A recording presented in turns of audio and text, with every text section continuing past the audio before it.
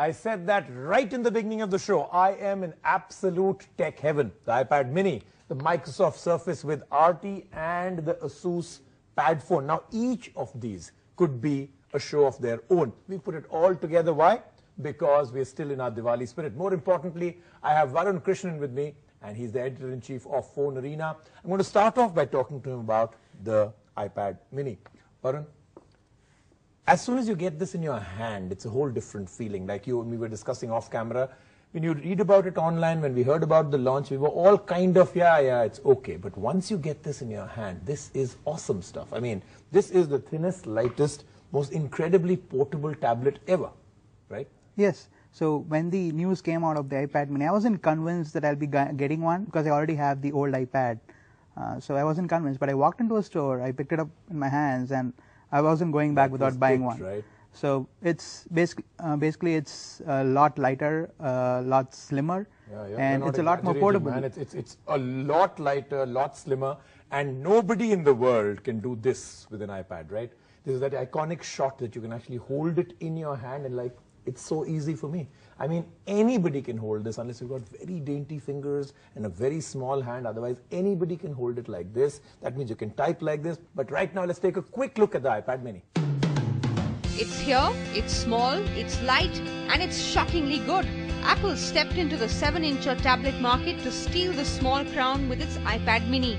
The Apple iPad mini is thinner and lighter, but is it worth twice the cost over the Kindle Fire HD and Google Nexus 7? Once again, Apple pulls off another device with true minimalism and stunning looks.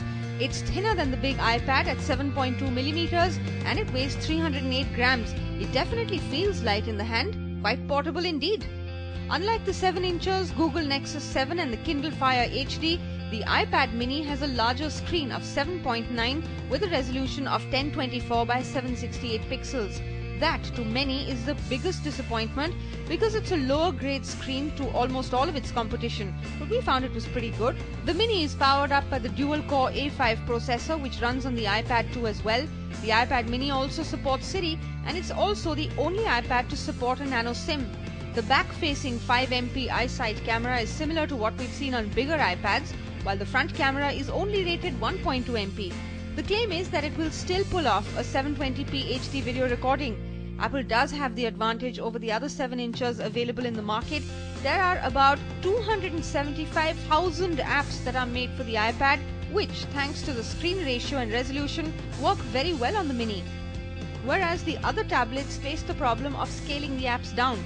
The iPad mini is smaller, thinner and lighter, offering a better mobile experience. It's definitely more premium, but there isn't exactly anything wow about it. Still, the form factor makes it so much easier to carry that we still think this is the iPad to buy from here on.